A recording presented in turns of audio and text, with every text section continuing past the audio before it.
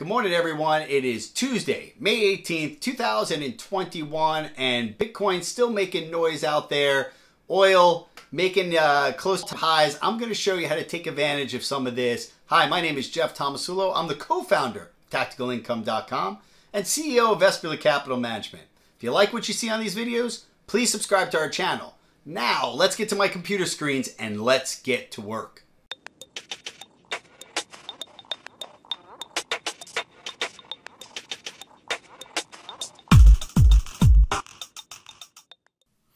All right, guys, let's get started and let's get to work. It is Tuesday, May 18th, 2021. It is about 8:01 a.m. Eastern Standard Time.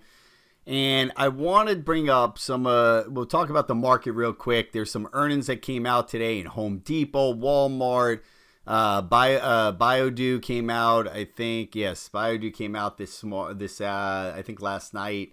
They're trading up, but one thing that we're seeing in the markets right now is that the S&P's up a little bit, the Nasdaq's up a little bit, and nothing really major going on. We saw a little bit of a rally into the close yesterday in the Nasdaq, but again, the Nasdaq has been the weakest, right? We've seen that the Nasdaq has been having trouble rallying, right, compared to the Dow, which is is very close to its all-time high, the S&P, which is very close close to its all-time high. But if this market starts to roll over again, if we don't get the momentum to grab on and to try to get to those all-time highs, we can sit here for a little bit, or we can roll back over, which would be really bad. And I want you guys just to keep an eye on that, and that, hey, if this starts to fail, if we start to see weakness, this, stocks can sell off. That's why you have to be very careful. I've been talking about this over and over to you guys. I've talked about this to our subscribers at Tactical Income, is that capital allocation is very key.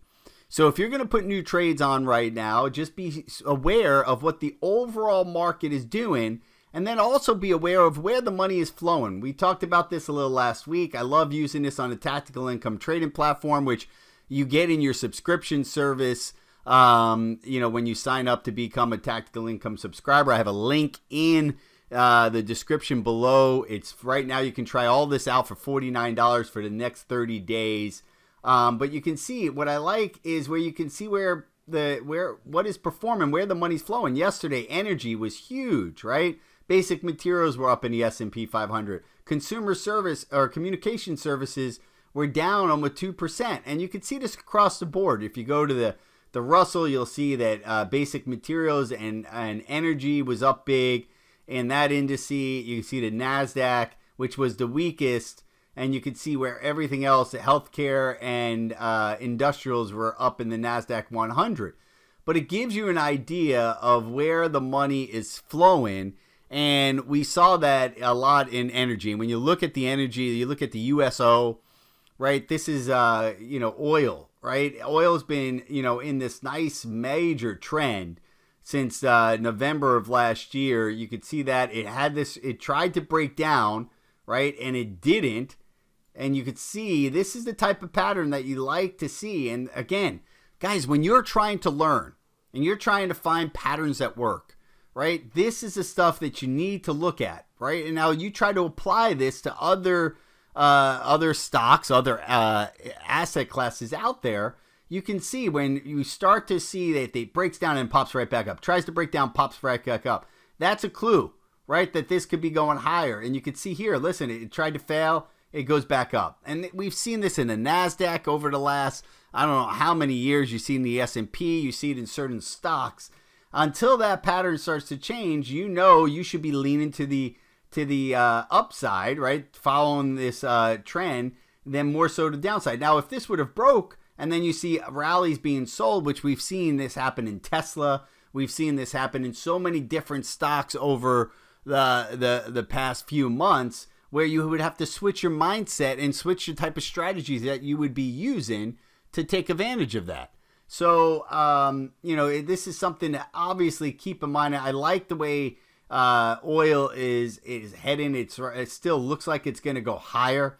you know, it's a little extended, you know, in my blood to be buying a position here. But you know what would be a very easy position to put on is a call spread, right? You put a defined risk trade on. You try to, you know, take advantage of maybe a breakout to all-time highs in oil. You're seeing this in the XOP, which is another ETF that you can use, very similar to the USO. This one had a much deeper down move, not as much of a consolidation, and then obviously turned right back around. Now looking like it's going to try to break out of its all-time high.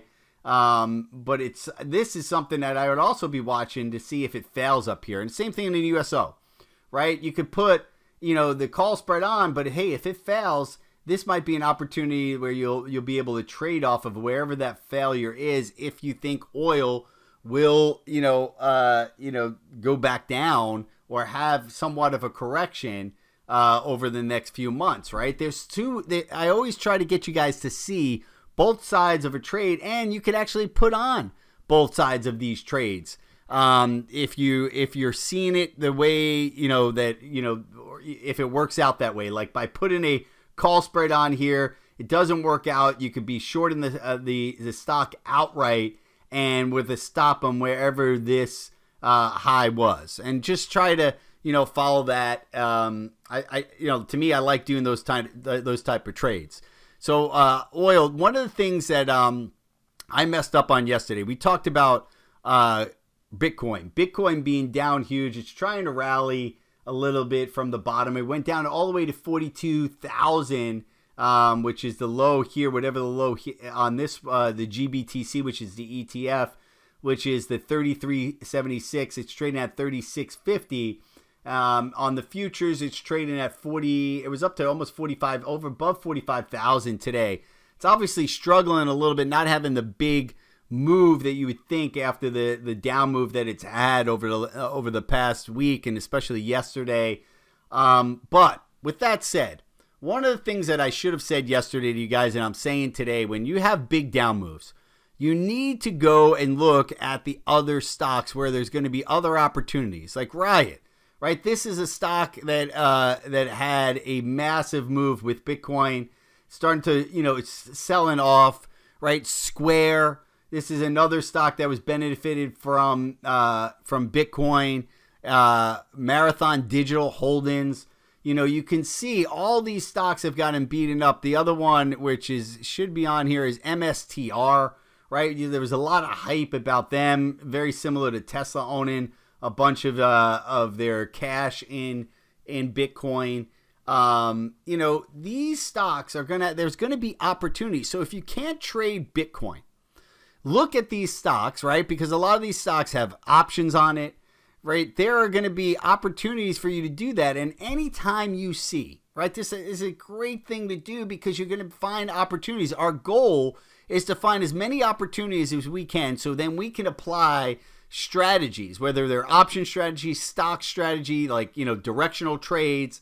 And you're going to try to find the strategies where you can then allocate capital. And then what you want to do after that is you want to find how you are going to, when you're trying to pick a strategy, you're looking to see how much, the least amount of money that you can risk to make the most amount of money, right? That's your ultimate goal, to find the strategies that's going to allow you to do that. And by doing this, by finding all these different stocks and asset classes that are affected by another asset class or another stock or a stock within that industry, is going to give you the more opportunities where you can find those great setups or have multiple setups on to take advantage, and multiple strategies to take advantage of whether Bitcoin rallies or continues to go down or whatnot. But you will be able to make really good decisions and have the opportunities to make the money. And if we look at Square, you can see, just by looking on the chart, it's coming down to, I would say, a pretty good area of support. And, it's come down here a bunch of times, like 1, 2, 3, 4, 5 times, and it hasn't broken through this area. This is going to be, I would say, a pivotal point for Square, right? If Square breaks down through here, could go a lot lower. You could see the 180 handle. You could see 160, depending on how bad it gets in Bitcoin. You know, what can you do if you think it, you know, you could be buying put spreads, right? That would be one of the things that I would do. If you think it's going down here, you could be buying Square, right? You could buy the put spread thinking it could go lower. You could buy Square outright with a stop underneath the 192 spot 29. You could give yourself a little more room at 191.36. You know, again, these are not high probability trades, but what you're trying to do is you're trying to find a little bit of clues. Now, you could also sit back and just watch and see how this stock reacts, and then, you know, you can get back involved in Square at that point in time, right? A lot of people like to wait for an up move and then see what the next down move looks like.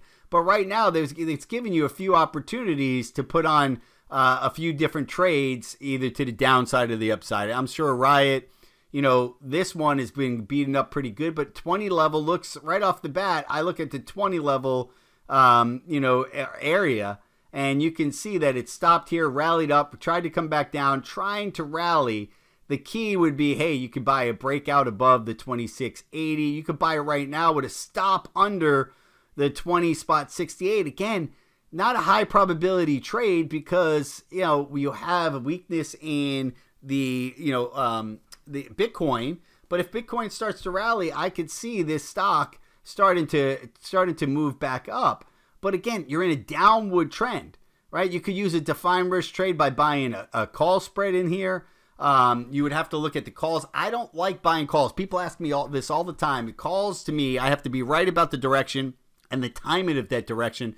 Time decay is going to work against me. That's why I like to use call spreads. But, you know, again, you're limiting your upside, which I am fine with, because I'll put, you know, I'll make whatever 50% on that trade and I'll move on and look for the next. Now, you know, a lot of people don't like that, but again, I'm trying to eliminate a lot of what, you know, calls, right? The negative stuff about calls. I'm trying to turn that to, I'm trying to turn the strategies around and use the strategies that benefit me over, you know, in different scenarios, right? And that's why we like to sell options a lot, because we're turning why people lose a lot of money in options is because of time decay and not being right about direction. Well, when I sell options and I use certain strategies, I'm taking all those negatives and I'm turning it to be a positive for me. And we teach this to all our subscribers. We teach them the different processes and the way to trade with an edge, right? A mathematical edge, which will help you become more consistent. So look at that link that I put, you know, in the description below. We will help you become more consistent by trading with an edge. So those are a few things there. I want you to keep an eye on Tesla down at a really key level. Again, looks very similar to Square. You know, you're at this area of support.